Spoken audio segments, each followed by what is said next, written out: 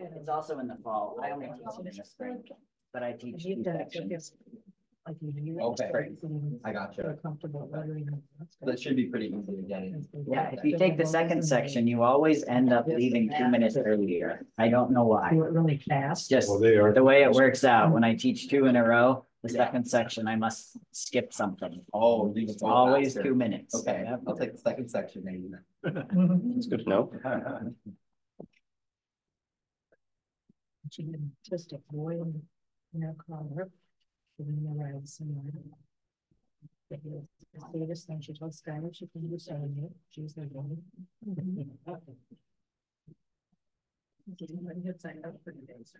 At first she was scared, but then once she explained it, he was okay.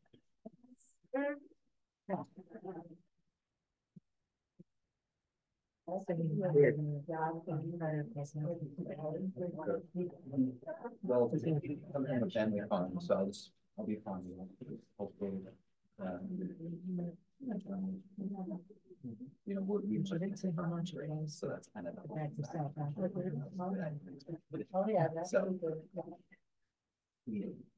We don't need much stuff with options. Right. So today we're talking about the mainline denominations and progressive Christianity. This is the form of Christianity that I grew up in. Just to give you an idea, my pastor, when I was a kid, had this class, and we studied the resurrection of Jesus. We read this book that's actually written by an LCMS guy. And in this book, they discover the body of Jesus. It's a fictional book. They discover the body of Jesus, a skeleton in God's closet. But at the end, sorry, spoiler if you want to read the book, they find out, not shockingly, it was all fake. Of course, they didn't discover the body of Jesus. And my pastor was really, really disappointed in that ending, because he wants to have a Christianity where it doesn't matter whether Jesus rose from the dead, because that's not important. That is progressive Christianity, where whether or not Jesus rose from the dead, whether or not any doctrine really matters, just isn't important. Whether he performed miracles doesn't matter. So that's what we'll look at today. But to highlight this, I'm sure you all know, but it's really important to know, we are not talking about the way someone votes in an election. We aren't talking about being a liberal and wanting higher taxes or anything like that. We are talking about theological liberals. Okay? Conservative, evangelical, Lutheran, confessional Lutherans, we can all have some really good disagreements and still get along in matters of faith if we don't agree on what the government does. So that's not what we're talking about. Here we are talking about a movement. It's been around for over 100 years now with a lower view of the Bible. So in other words, it is not the prime source of authority, that seeks to reinterpret the Bible and important doctrines like, did Jesus really rise from the dead and does that matter? Okay. And that believe that Christianity is about works. Christianity is about loving your neighbor primarily. So that's what we're going to look at.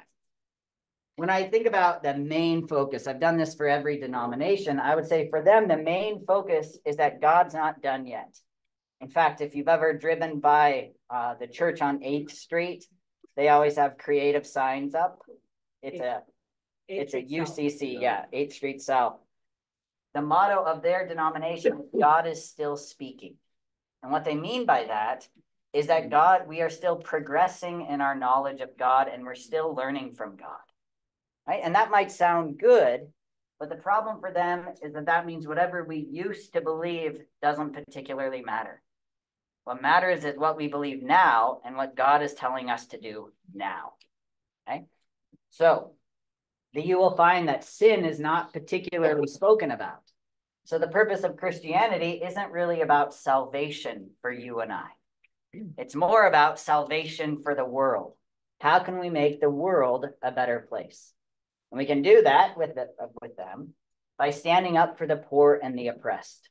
So they aren't going to talk about your individual sin, but they will talk about the sins of the community, the sin of how we've treated people across time and how we can make up for that today. So it's not really about the new heavens and the new earth. It's about making this earth a better place. So that's their focus. Now, just so you don't think I'm going too far, I'll just tell you what they believe. So this is from progressivechristianity.org. Their 5 beliefs. So 1, the Spirit moves across many faith traditions. In other words, they don't believe you need to be a Christian to be saved. You don't have to have faith in Jesus to be saved. The Spirit works through Islam, Buddhism, atheism. It doesn't matter.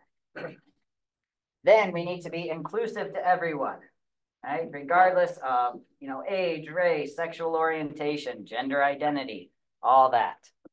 And we should strive for peace and justice. Another one that we're going to focus in on, that they really trust science, contemporary science.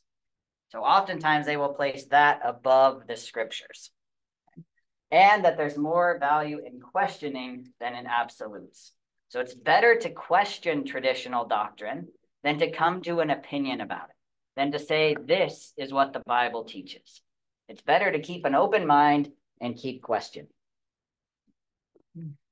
So another way, I'm not going to go through all of these, but this was just another website I found, Progressive Christians. And here's kind of the key takeaway that I want you to get from this page. We believe in a God that isn't landlocked to a 6,000-year-old collection of writings, aka the Bible, unable to speak in real time to those who seek.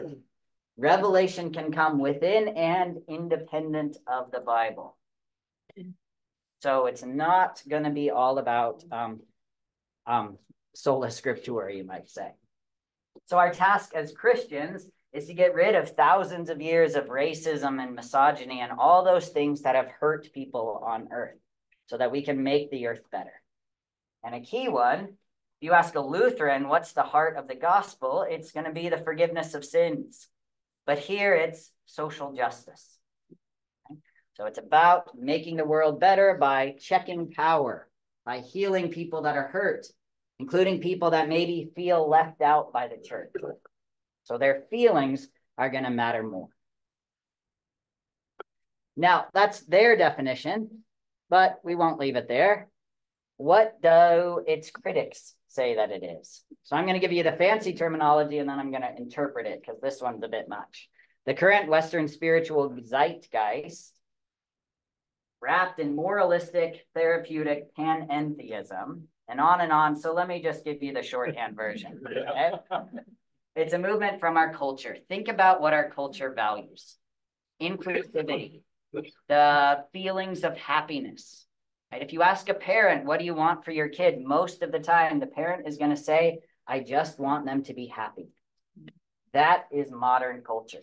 So if your kid's not happy because of something the Bible says, like it's wrong to live with someone before you get married, you value your child's happiness more than what the word says. Okay? So that's one. The next one is that the main thing God cares about is you being happy on earth and your well-being on earth. So that's that moralistic therapeutic part. And then God is not just God. God is not only present throughout the entire world, God is the entire world. You have God in you, not just as a temple of the Holy Spirit, but you have a divine spark in you. You are, to some extent, God. There was recently a sermon that came out by a progressive Christian who said that God worships you because you're God. Now, does every progressive Christian think that? Absolutely not, thankfully. But that's that panentheism part.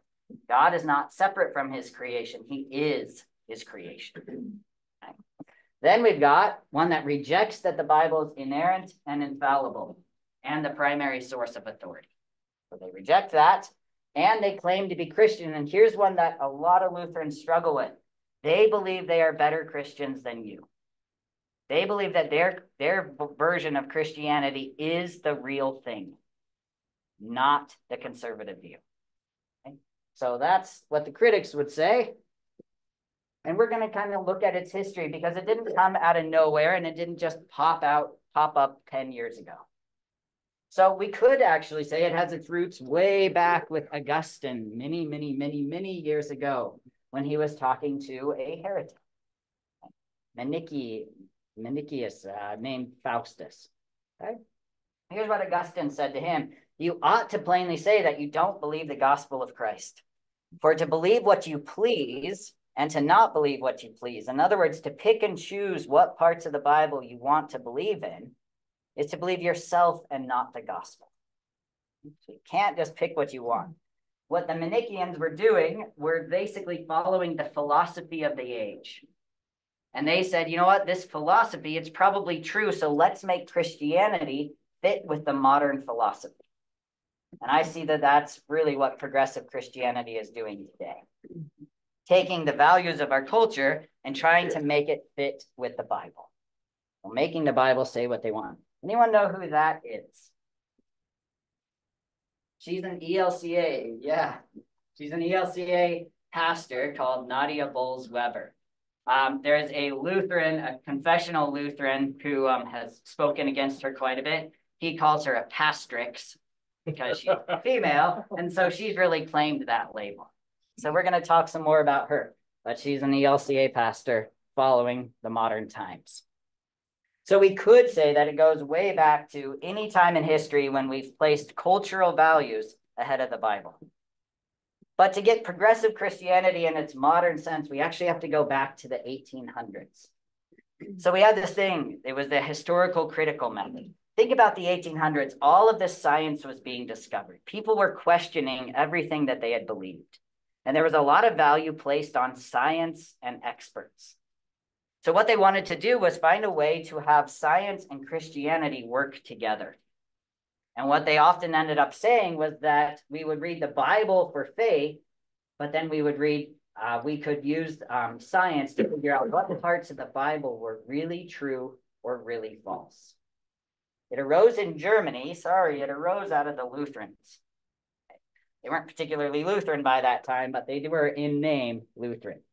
So higher critical method means that we look at the Bible and we study it like anything else. We look for what's true and we look for what's false. Okay? Now, a big key takeaway I want you to get from this is that back in this time, they still believed that there was an actual truth. There was something that was true and something that was false, and we could figure it out. Okay? So we could actually look at the Bible and figure out for sure whether Jesus rose from the dead or not by studying things. And it was actually something that we would want to know. We would still want to know truth. So historical critical method has impacted every mainline denomination. It is taught in every single seminary. So if you think about Methodists, the ELCA, all of those, they use some version of the historical critical method. Now it even came into the LCMS, if you've ever heard of Seminex. This was our fight. We had to figure out whether we were going to follow the mainline path or whether we were going to reject it and stick with the Bible as our sole source of authority. So a little bit more, if you just kind of want to understand the concept, if you follow this method, you don't believe that we can trust that the Bible is without error. So if we want to study what the Bible really teaches, we need to understand the culture of the people that wrote it. And that part's not necessarily bad, right? To learn more about the culture that it was written in is good. Problem is, they just took it too far. So if they couldn't find evidence of something in the Bible, that means it didn't happen. So a lot of time, or back in the 1800s, when they were looking at this, they said stuff like the Gospel of John had to be written in about 200 AD or later. It couldn't have been written by John. They had different reasons for saying that, but here's what's interesting. We now have actual writings from the book of John from the very first century. We know that it wasn't written in 200. They trusted their science even when the science ended up being wrong. Okay? So if we think about this, many of them now bring a bias to the text. They say that you cannot ever find anything supernatural. Supernatural is impossible.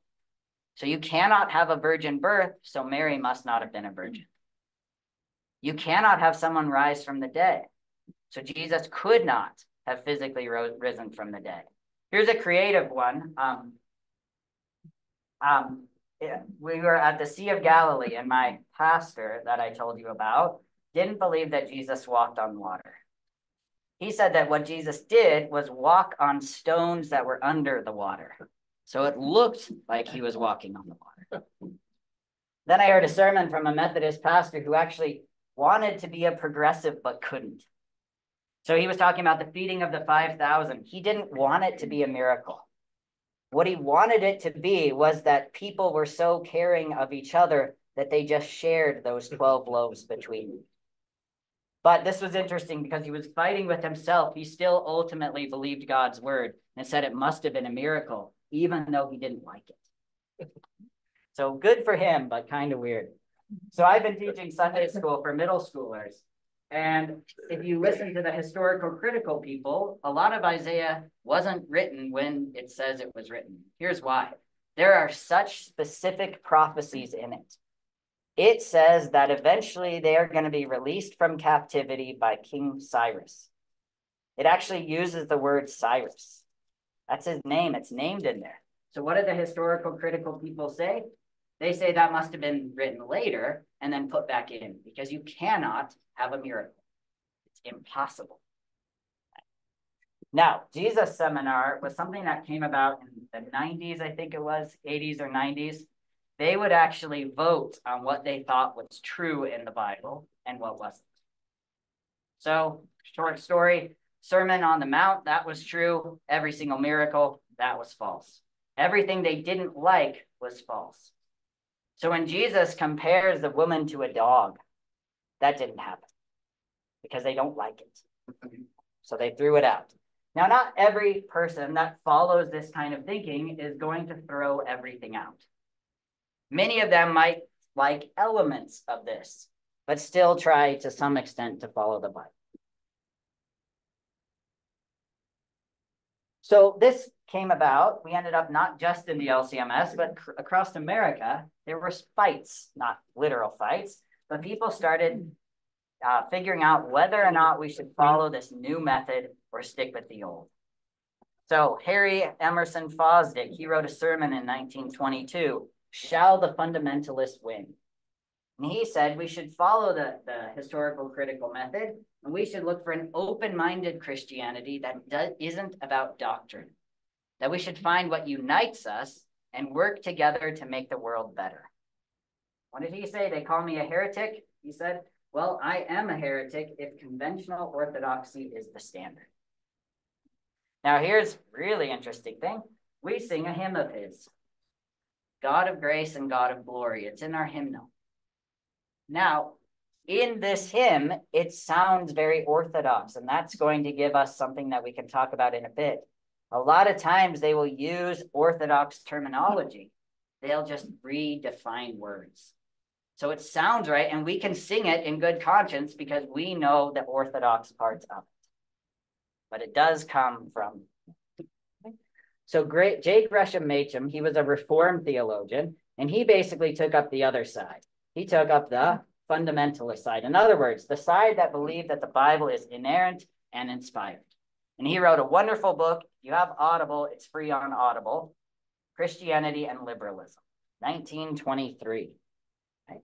Here's what he said. Christ died, that is history. That's true, objectively true, it happened.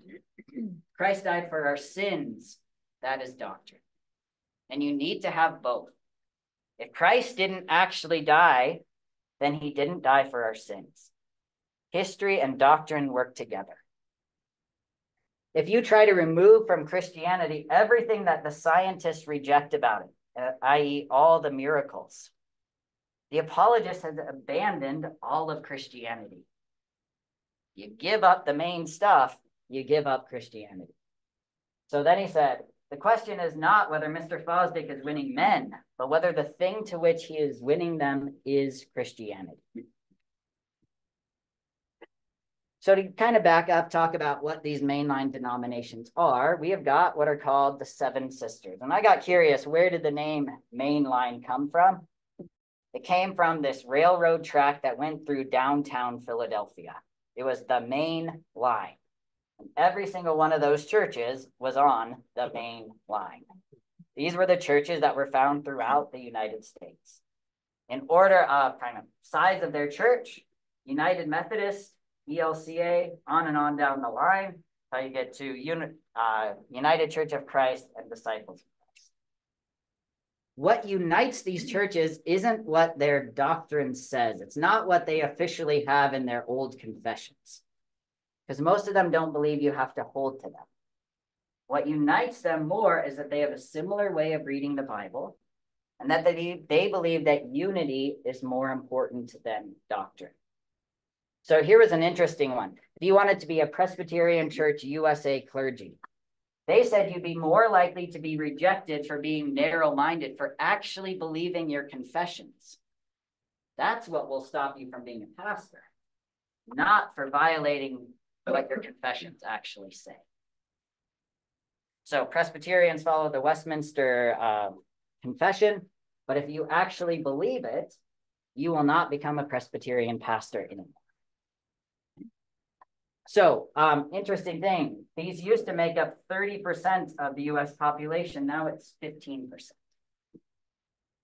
But this was random trivia you don't need to know, but FYI, South Dakota still has the highest percentage at 32%. Yes? Is that something reflective of a percentage of Christianity in general? This is of the total population in the state, or country, not just Christians. So another word for mainline is simply ecumenical Protestants. So to give you an idea of this, the ELCA has full fellowship with United Methodists. So even though United Methodism came out of Wesleyanism, which we've covered before, and even though the Presbyterian Church comes out of the Reformed, the ELCA shares pastors, pulpits, altars, and all of that with these churches. Basically with everyone except the American Baptists. They're kind of off on their own. They're not quite as progressive as the others. I looked at a study. I was trying to find a study of what ELCA pastors believe. I couldn't find a great one. Couldn't find one about doctrine. But I did find that 93% support same-sex marriage and 85% support abortion among the ELCA pastors. So progressive Christianity was basically the mainlines, but then something happened. The mainline churches looked like they're all dying, and if you look at their populations, they are just going down. There's fewer of them. So it seemed like maybe this is a problem that's just going to go away. And then it arose in the evangelical church too. And that's where it's really taking off. So now it's both the mainlines and a lot of churches that used to be evangelicals. Okay? So we can also find theological progressivism in Catholics and even in Orthodox. So you can find it everywhere. What the evangelical church had in the early 2000s was something called the emergent church. I'm not going to get into, but people thought it went away. But the emergent church leaders said, no, it didn't go away. We just call ourselves progressives now. So it's the same thing. And what you get with progressivism is this: a lower view of the Bible from that historical critical method that we talked about, plus postmodernism, aka there is no objective truth. And we'll talk about that one in just a sec. Plus enthusiasm, finding God outside of his word. If you combine all three of those together, you are going to get progressive Christianity. So postmodernism is something that most people believe, even though they don't know the fancy word. So it came out of like this way of reading literature, but it didn't stay there. A lot of times philosophies come up in colleges, and we're used to kind of ignoring those crazy professors and what they say. But it filters down into society just without the fancy words. So postmodernism, one way to say it is this: there is no right way to interpret something. There's only what you think about it. So, in other words, if you read something, what matters isn't what the author intended to write. What matters is how you feel about it, how you think about it, how you interpret it. That's kind of the main way of reading literature nowadays. So one thing we can do with that is that we can reinterpret anything. Jesus rose from the dead is the fundamental part of Christianity. But you could say maybe he rose from the dead in the minds of his followers. Maybe he spiritually rose from the dead, not physically. You just redefine it, and who's to say that your interpretation is wrong? In fact, about the only interpretation they will say is wrong is one that says that your view is the right one. So if you say that Jesus rising from the dead means he physically rose from the dead, and if you're wrong, and if you disagree with that, that's the wrong interpretation. So here's the question. Here's where it pops up. I've been to a few of these now, to the what is the apologetics conference we go to? Stand for Reality apologetics. Reality apologetics. One of the speakers there, teaches postmodernism by talking about ice cream. Here's what I say. Vanilla ice cream is the best ice cream. Vanilla ice cream is the best one. How many of you agree with me? How many of you think vanilla ice cream is the best? Okay. Is that an objective or a subjective truth claim? Subjective. All right. Christianity is true. Is that objective or subjective? Objective. But if you had gone to this thing, you would have found that all these evangelical kids and some LCMS ones, almost all of them said it was subjective. That it was dependent upon you, not dependent upon an objective truth claim.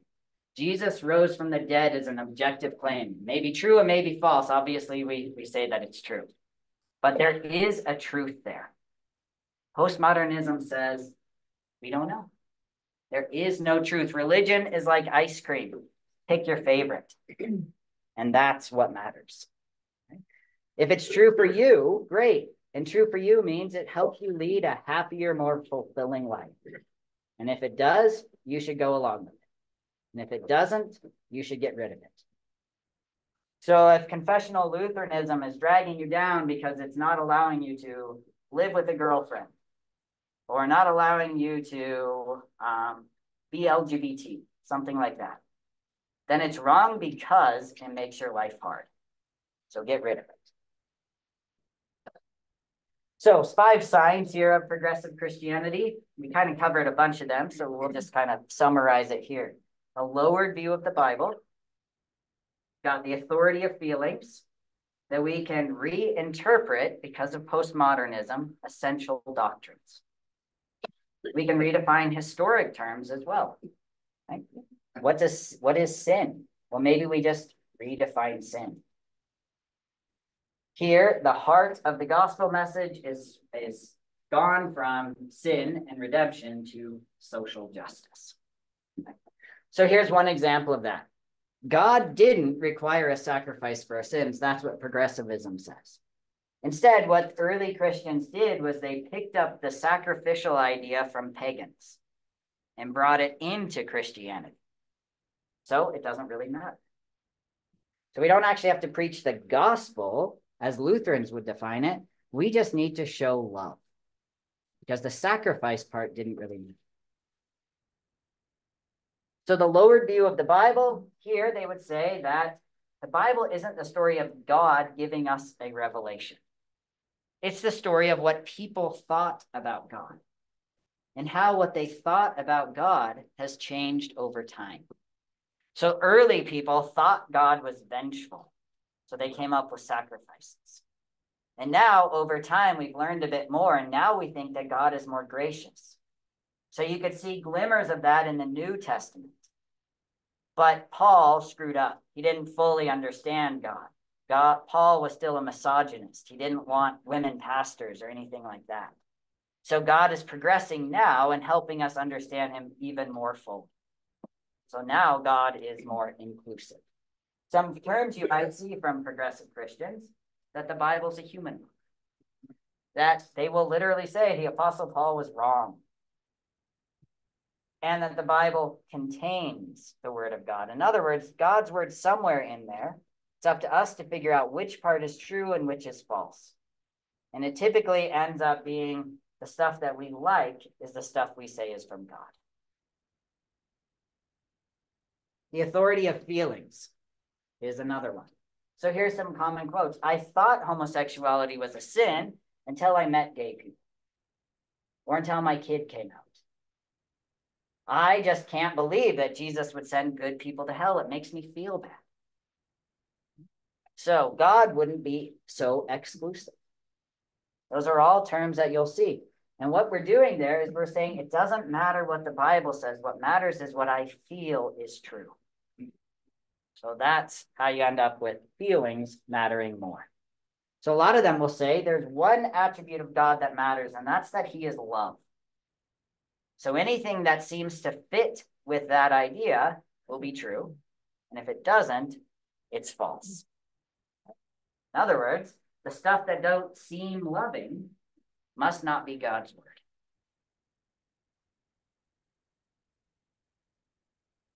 Then we can reinterpret essential doctrine.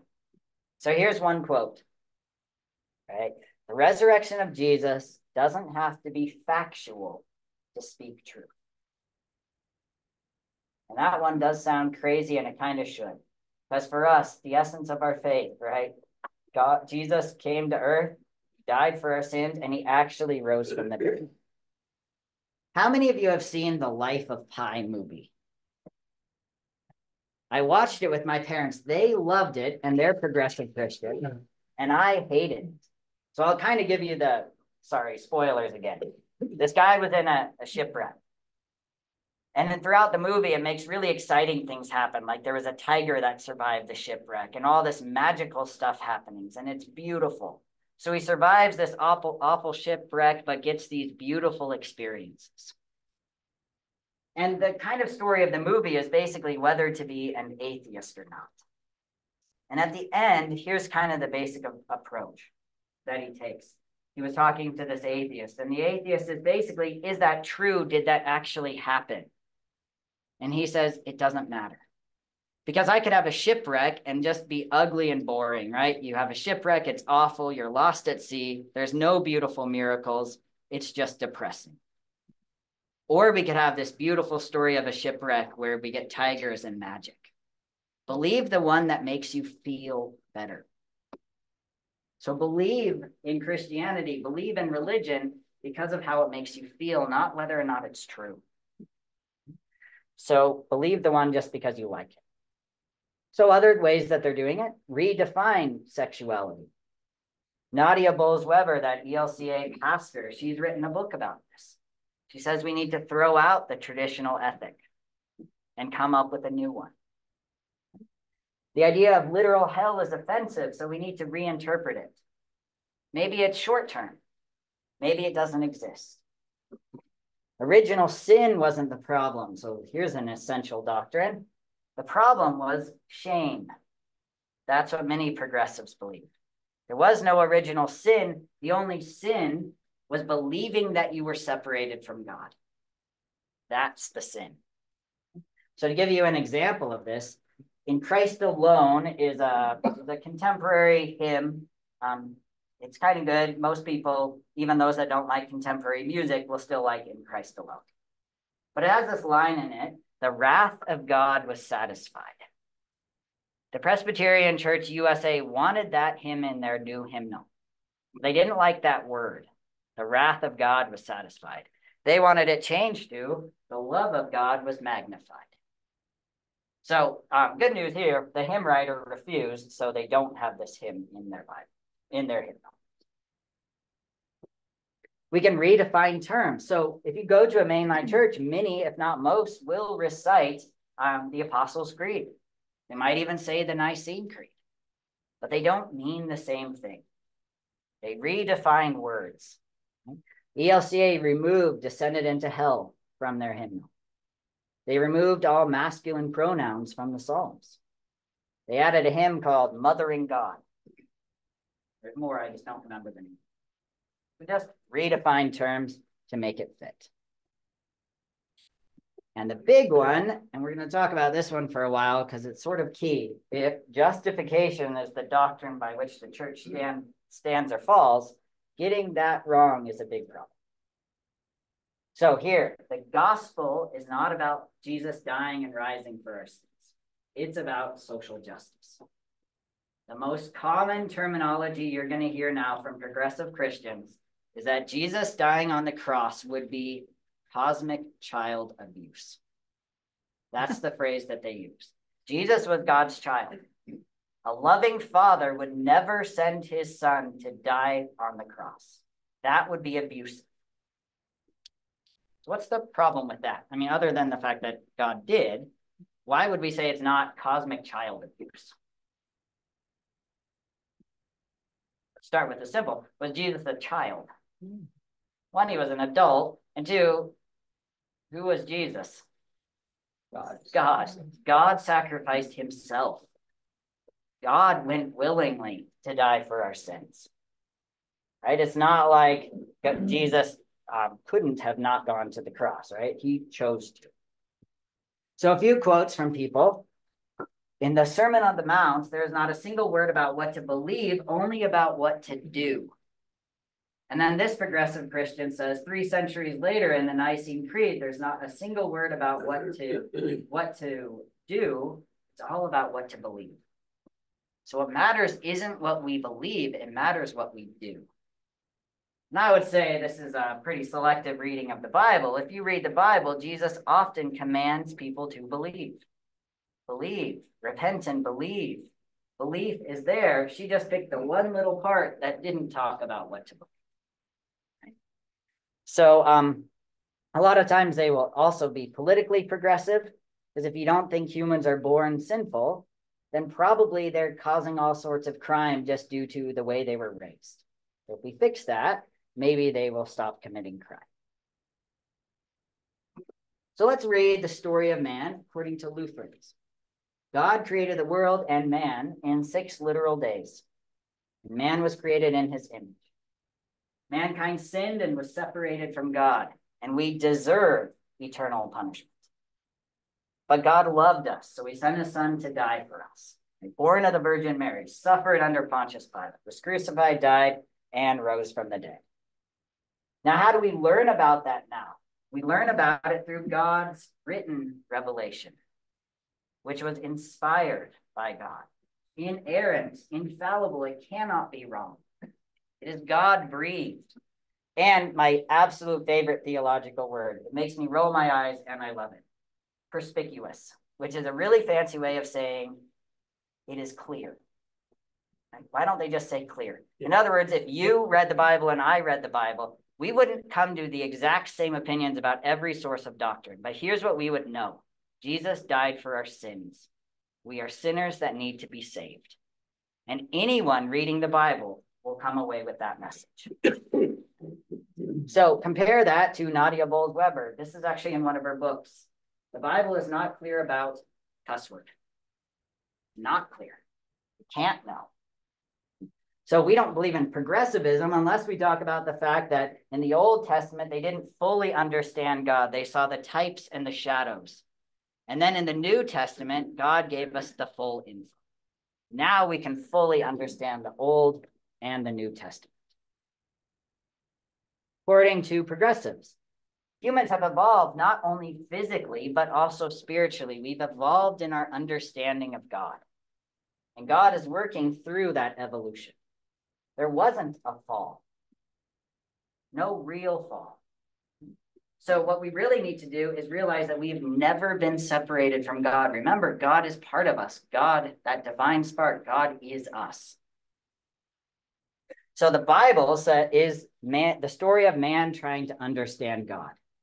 We saw glimpses of it, but now we understand more fully. So the New Testament shows us more, but we still see some flaws in the New Testament, like women not being able to be pastors, or LGBT people not being accepted. So we are still learning about God. So our theology can change as well.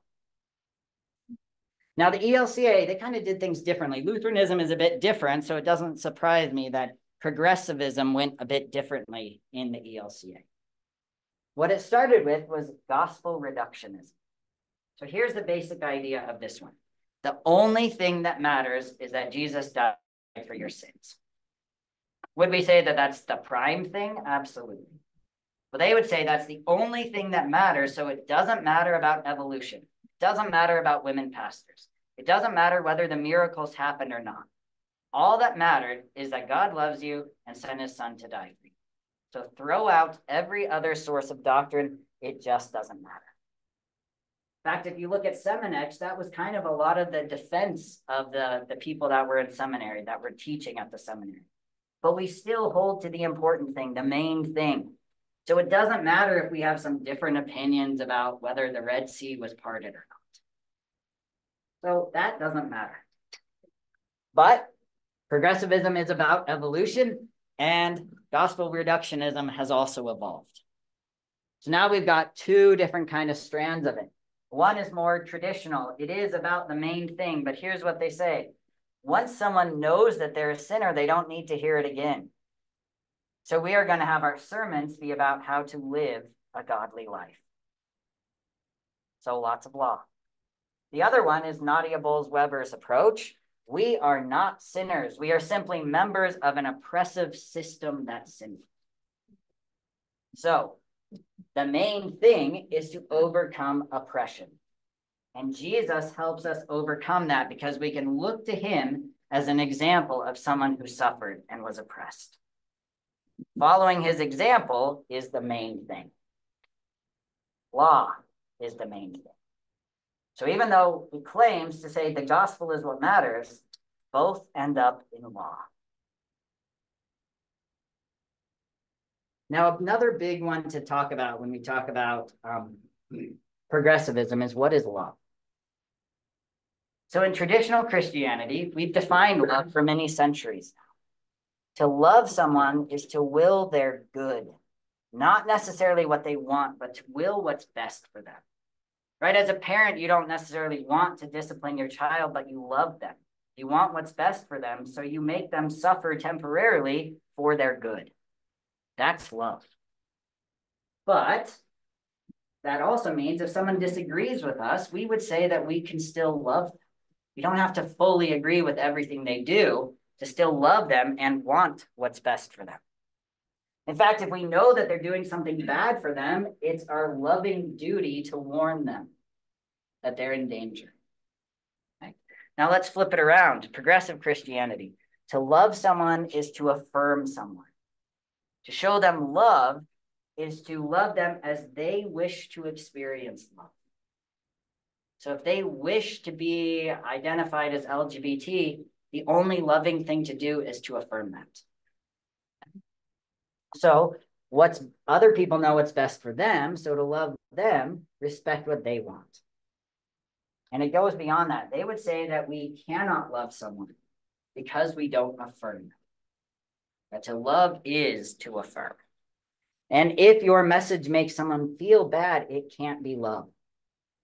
So if a pastor is preaching against sins from the pulpit and it makes you feel bad, that means it's not from God. So definitely not what we would experience here.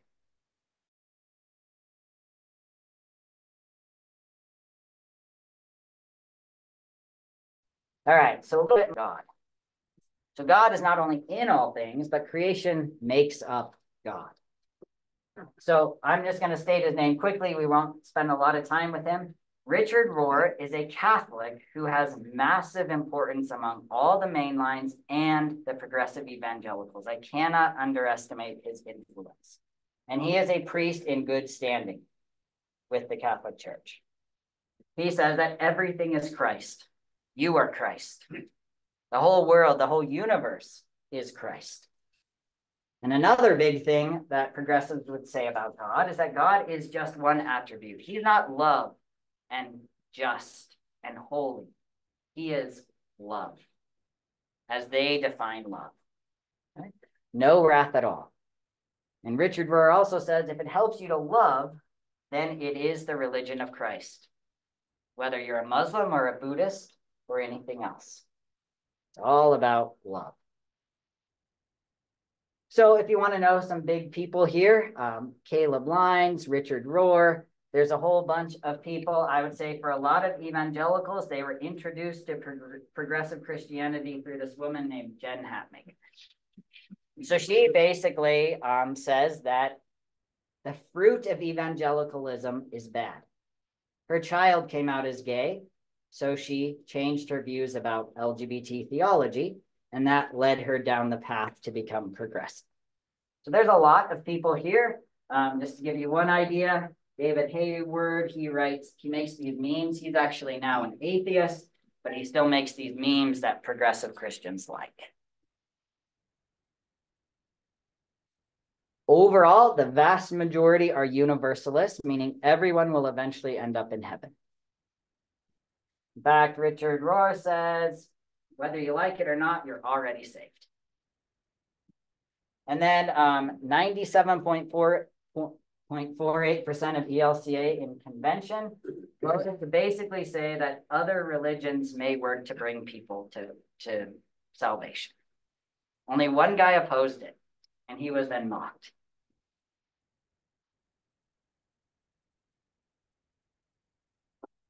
So you'll note this was different from the other presentations. There I went through what they thought about the sacraments and the end times and their specific doctrines. But the main doctrine for progressive Christianity is that there isn't one. It doesn't matter that a Methodist might have a slightly different view of baptism than an American Baptist, because to them, that's not what matters. What matters is how they're living out their faith. And they would say that this doctrinal stuff just divides us when we should be united. So how we're going to unite is to ignore our differences and say that they aren't really important. The ecumenical movement with Catholics and Protestants, that was a big thing that ended up causing the mainline churches to all sort of become similar. That's why the ELCA will share pulpits and communion with the Reformed. If you read Lutheran confessions, you would know that just doesn't make sense. But they do, because it doesn't matter to them.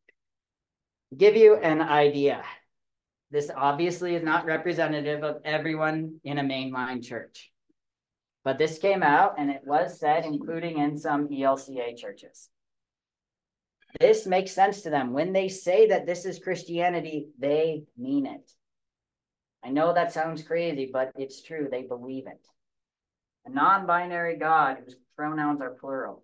Jesus Christ, who wore a fabulous tunic with 2 dads, and on down the line. Okay, so that is the end result of progressivism. It doesn't mean everyone's there yet. So the key takeaway for this, for basically every week that I've taught, is that doctrine does matter. And what really matters is who your authority is. Is your authority your reason and logic? Is your authority tradition? Is your authority your feelings? Depending on what you place authority, you might end up reformed if you tend to value logic above others. If you tend to value tradition, you might end up Roman Catholic. If you value your heart, you might end up evangelical. If you place value in kind of a combination of experts and your heart, you might end up progressive. So here's the issue with all of this. When you lose the comfort and assurance of justification by grace through faith, and when you lose the sacraments, that sacraments are objectively things that God works in you, it's always going to result in you trying to find your assurance in works. Whether that's Catholic, finding your assurance by praying to saints. Whether that's Reformed, finding your assurance by trying to prove that you're elect by how well you live your life. Whether that's evangelicals, proving your assurance by how you feel at worship. Or progressive, just throwing out the entire idea of hell, trying to prove you're a good person by how hard you work on earth. It all ends up in the same place. So, overall, Scripture is breathed out by God, profitable for all teaching, for reproof, for correction, and for training in righteousness, that the man of God may be complete, equipped in every good work. Scripture alone is our sole, infallible, inerrant source of authority. Finally, just kind of want to add here, not every progressive goes that far. Not every Roman Catholic loses faith. Not every Reformed person values their reason so high that they forget the word of God. Think of this, all false doctrine is sort of like a poison. We can all take different amounts of poison. I have a feeling that I wouldn't survive very much poison, but my grandma had this immense, incredible faith, and she survived and stayed really faithful in a United Methodist Progressive Church. She did that by believing the pastor was just kind of nuts. So she just ignored him and read her Bible every day. We can all have different amounts of poison and stay faithful because we are saved by grace through faith. Faith the size of a mustard seed. So I'm not saying all these people are condemned, but it can be a danger. So false doctrine is danger, and we get our assurance from the Bible. So any question? By the way, here's some resources. There aren't a lot of Lutheran resources. Not a lot of Lutherans have talked about this, but on issues, etc. Recently, Elisa Childers and Tim Barnett, they were just on there yesterday. Kind of fun stuff. Any questions? All right. Just 2 minutes late. Close enough.